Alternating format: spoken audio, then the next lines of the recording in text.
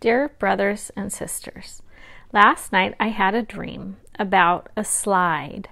We'd all climb up and then we'd all slide down. Suddenly, the man in charge declared it was time to close the slide.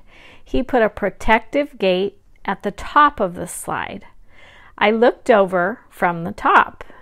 It was no longer a gently rolling slide down. It now went straight down, revealing it wasn't just about fun and games or ups and downs. It was a matter of life and death. Going up and remaining behind the protective gate meant fullness of life and joy and happiness. Going down meant a sure end.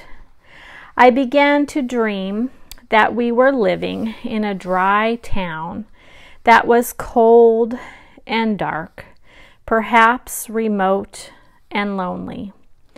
Although the town did have a fountain of joy,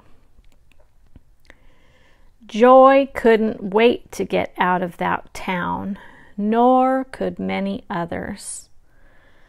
The place they all moved to wasn't as far away as they thought it was, and suddenly they were in their new home, which was like a gigantic tree house in my dream, with many different flats.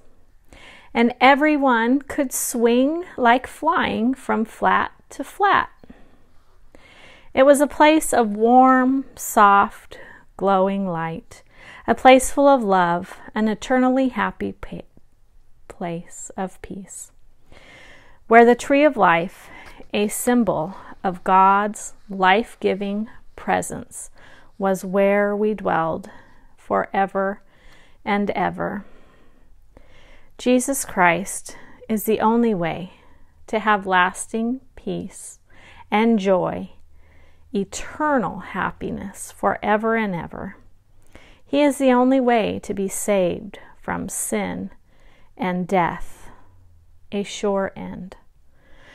Through Jesus Christ, we enter the gate to eternal life up above, where there will be no mourning, no grief, no pain, no death. Praise the Lord. Thank you, Jesus.